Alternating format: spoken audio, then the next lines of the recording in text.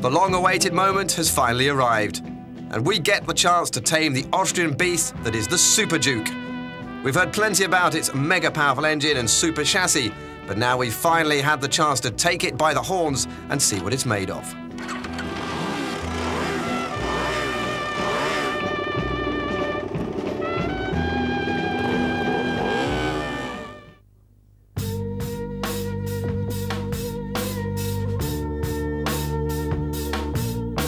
No doubt that the SUPERDUKE has style. Its sharp lines and compact form add to a feeling of performance and brutality, which is reinforced by this magnificent black livery.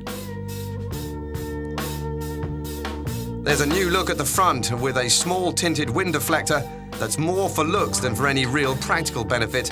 The grills have also been changed, as has the mudguard.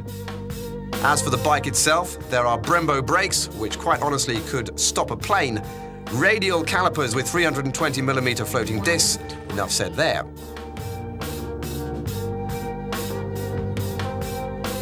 The styling at the back is equally distinctive.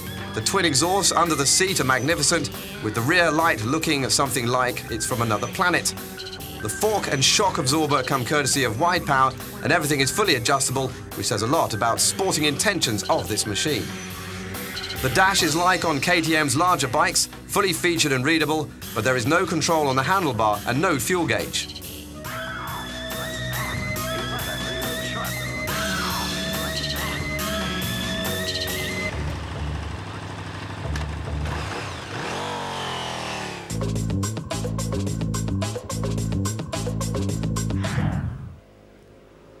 Once on board the SUPERDUKE, you realise what makes this bike different.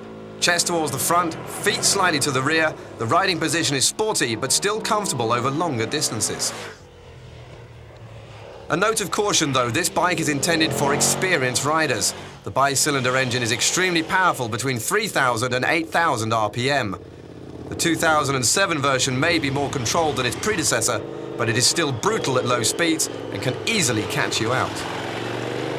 The chassis is clean and simple. The SUPERDUKE is rigid and agile, but can handle small bumpy roads like our test route. Its range is also increased to over 200 kilometers thanks to a fuel tank that is 4 liters larger. The brakes are powerful, but remain fairly progressive so as not to catch you out too much there. On the 2006 version, the front end was too lively. This year, the angles have been changed to make it more stable. The KTM is easier to control, but don't expect it to be like a nice, tranquil roadster.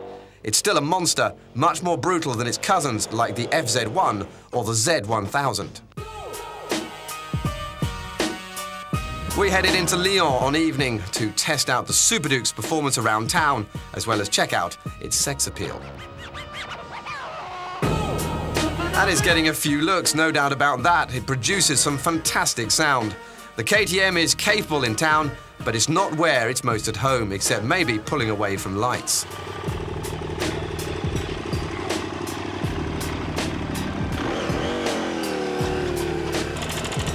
With its savage looks, powerful engine and flawless chassis, the latest version of the SUPERDUKE is certainly a step forward. However, it remains a bike that will be favoured exclusively by the most passionate of riders, those that are ready to sacrifice a bit of rideability for the sensations it generates instead. At €12,600, there is a price to pay for this kind of exclusivity.